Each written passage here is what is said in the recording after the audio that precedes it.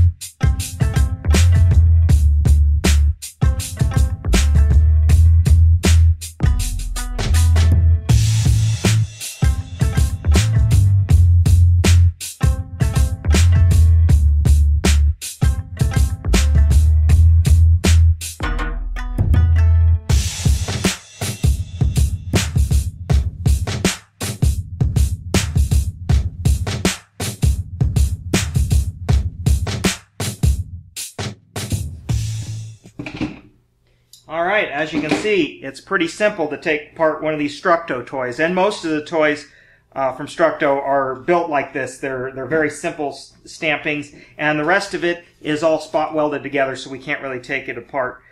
So we'll just have to repaint it as is, and even from the factory it wasn't painted that well on the underside because you're not going to be able to see it.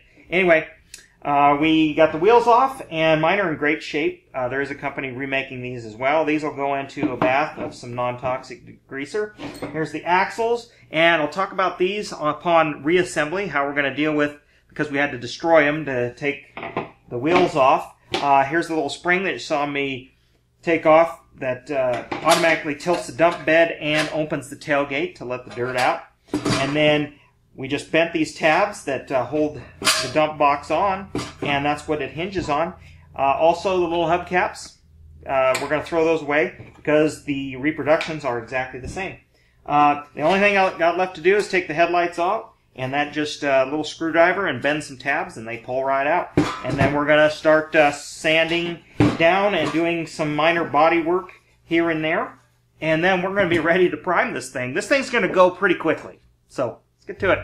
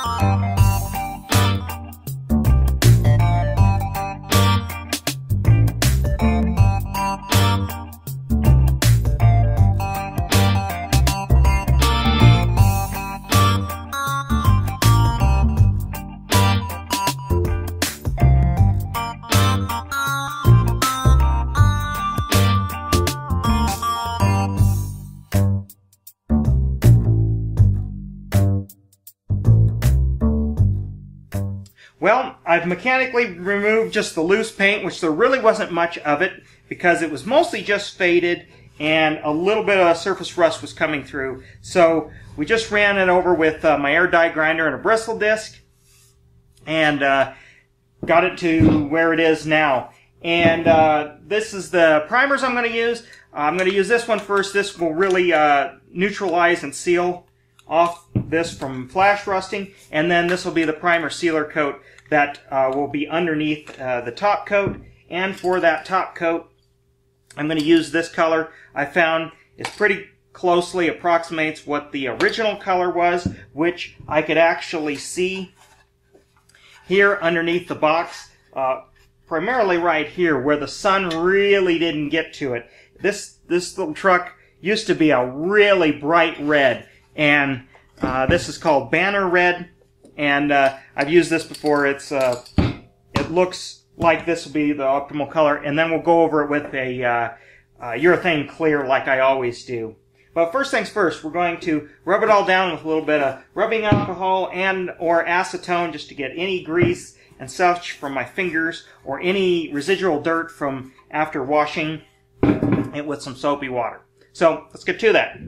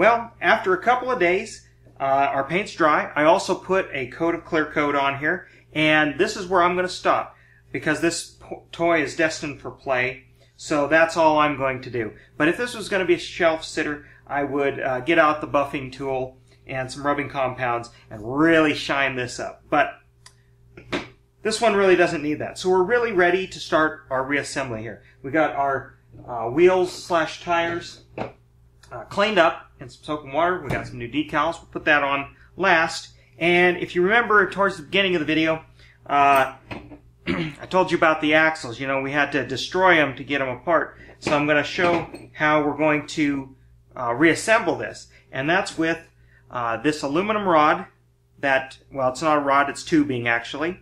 And I have some little rivets that will fit in here. Now, I bought some regular smooth rivets. I know they make some kind of fluted or twist lock they're taught that I could just hammer in there. I screwed up and didn't get any on order, and I didn't want to delay this video any longer, so I need to epoxy the engine in here because of the way it was originally mounted. That's the only way I'm going to be able to. So what I'm going to do is epoxy the rivets into the end, and along with putting our hubcaps on. So that's how I'm going to fix those, and it's going to look just factory. So anyway, let's get around to it. Well, the first thing I need to do is take one of the axles, and I need to mark it. One end has the rivet in there, so I'm going to hold it up to there, get my Sharpie out, fine point, and we're going to hold it up there, and I'm just going to, since I ground it flat, if I mark right there, and then I'll cut this with a hacksaw or a rotary tool, whatever you have easiest. And I'll do the second axle the same way. Okay, it's time to glue one side of the rivet in. The first thing you want to do is get a good mix on your epoxy here. Squirt out a little bit, make sure it's fully mixed. This is a 5-minute epoxy. Doesn't have to be anything real special, just got to bond to certain metals. I don't need much. A little blob in there. And put the rivet in there. It's a slip fit on these kind of rivets. And just let that one set. Begin to set. Okay, it's been about 5 minutes. So we installed our hubcap and our wheel on one end. Then we're going to just slide it through. This is going to be the rear axle first. And then we can slide it in there. And this is aluminum tubing, so it's not going to rust. Now the hubcaps will eventually rust over time, just because they are like a plated steel. And here we go. We just put our other wheel on. Make sure we get our hubcap on. And then we just apply a little epoxy in there.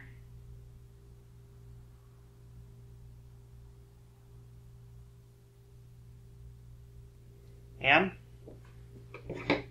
our rivet.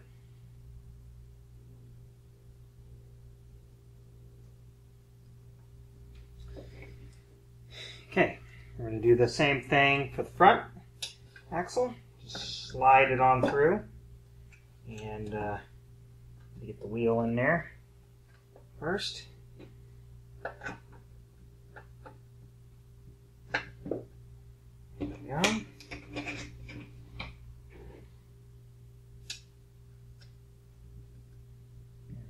Put our hubcap on.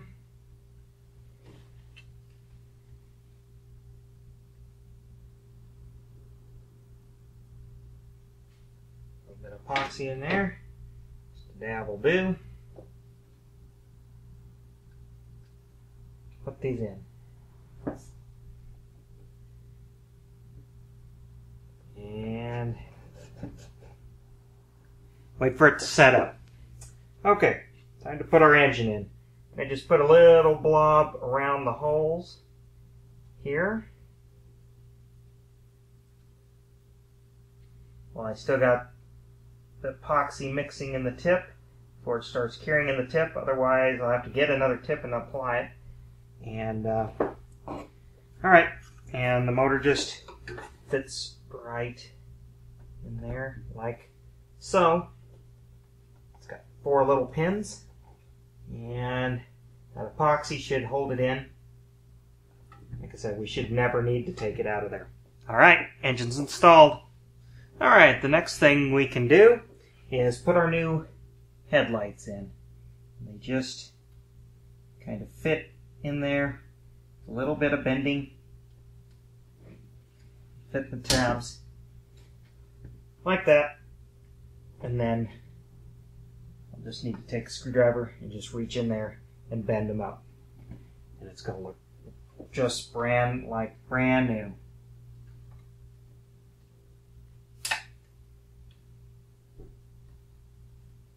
Last finishing touch is put the hood on. This fits in the slot here, and then it just snaps down. And you can press this button, raise it up, and close it. We'll keep the hood down for now. Alright, there we go. Well, now just time to put the dump bed on. Just fits over those little tabs, and then we'll just bend them with a screwdriver. That fits in there.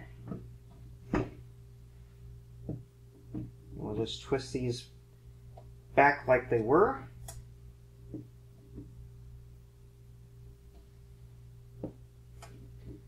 Now it's time to install the tailgate.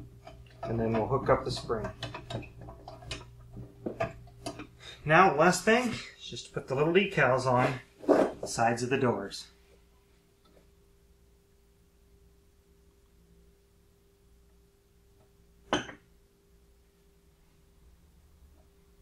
Wow, what a difference. Looks brand new, probably looks better than new. Anyway, that's about how easy it is to restore one of these old Structo dump trucks. Now for some beauty shots.